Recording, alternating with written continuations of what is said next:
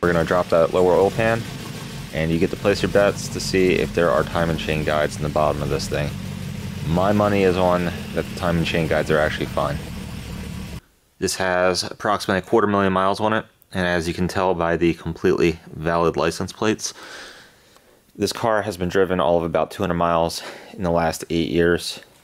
A little bit of a backstory on this car. I've owned it since 2012. It's my second BMW ever, and I put about 100,000 miles on it. I bought it with 135,000 on it, so I guess a little bit more than that. The odometer mileage on this car is not accurate because the wheel speed sensor died on it, and I drove it about 1.5 years without a speedometer. So here you go. You can't even read it. The pixels are completely burnt out on this thing.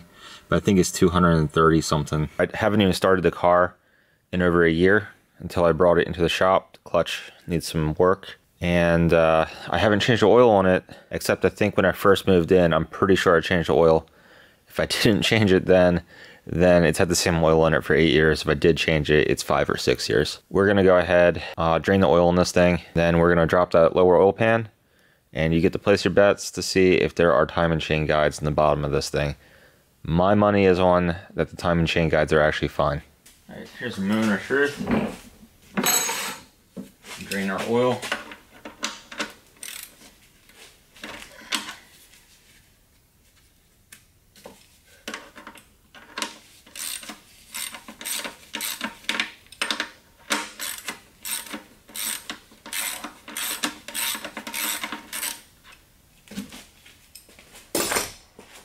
Okay.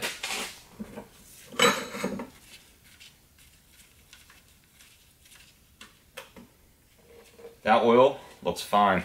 Just to show you the color, I'm shining my light through it. So it looks a little bit brown in that light, but it's really not that bad. And I'll go ahead and throw the camera over here as we take this oil pan off.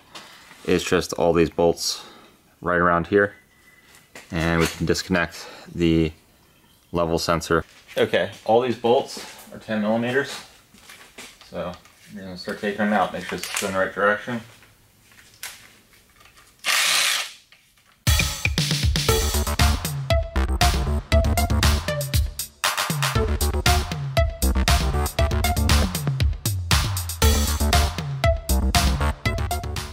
Okay, 2 bolts left. I'm sure this won't make a huge mess.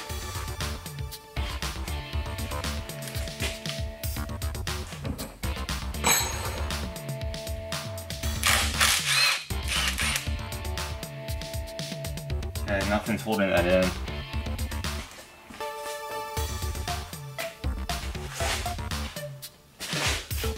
We're gonna tap it.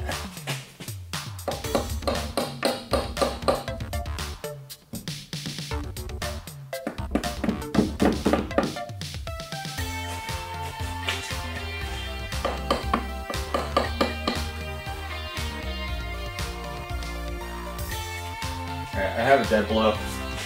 I'm gonna move to the dead blow so I don't damage it.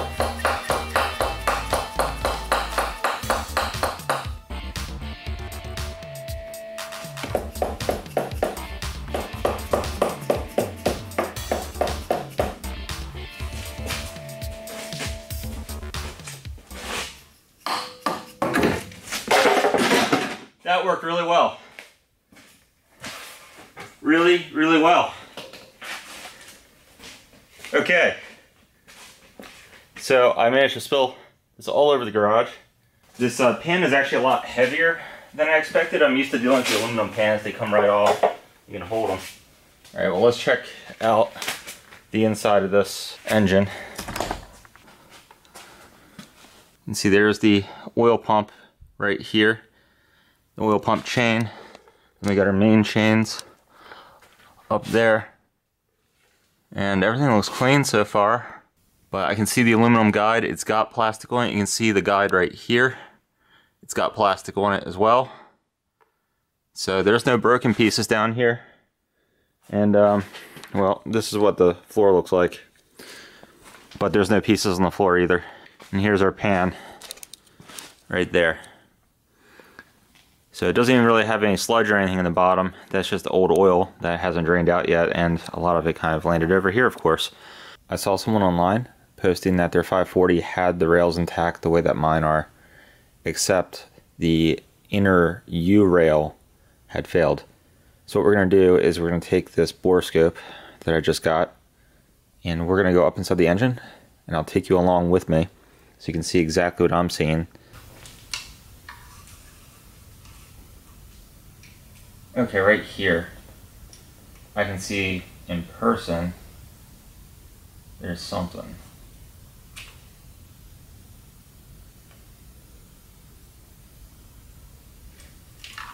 It's got to be about the right area. Okay, so we can see the chain. The real question is, and that looks like a rail.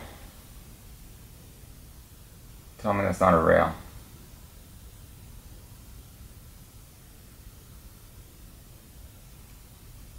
Right up here, that is a rail. So it's still there.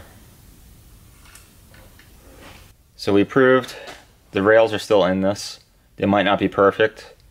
It looks like that one might be slightly broken at the very end. However, everything that contacts the chain is still intact. This thing has a lot of miles on it. Now, the next thing we're going to do is we're going to get this pan back on. Then I'm going to start working on the clutch. Here's the pan all clean, at least on the inside. And as you might expect, I did bend it right here. I tried to bend it back a little bit with a pair of pliers.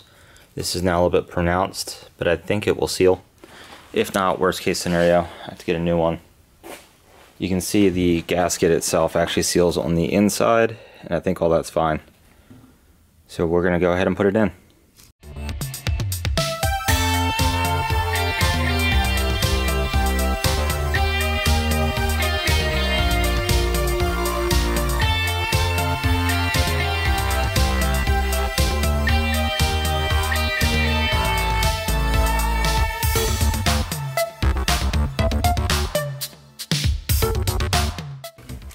Now the big thing here is you don't put these in with a impact.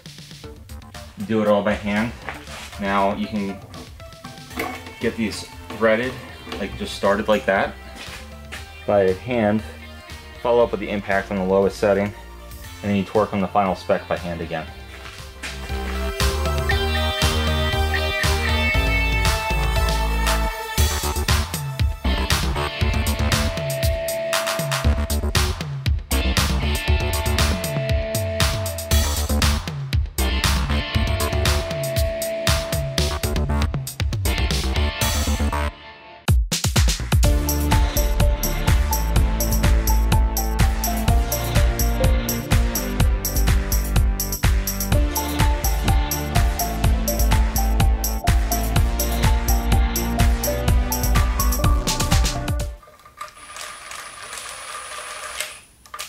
And if you could hear this did not click once.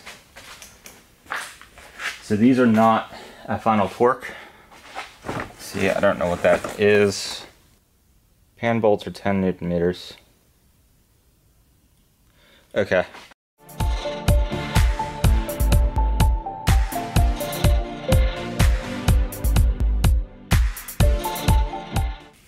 Alright, battery's dying. The pan is on. If you like this content, please like and subscribe. We know this 250,000 mile 540 is perfectly fine to drive now.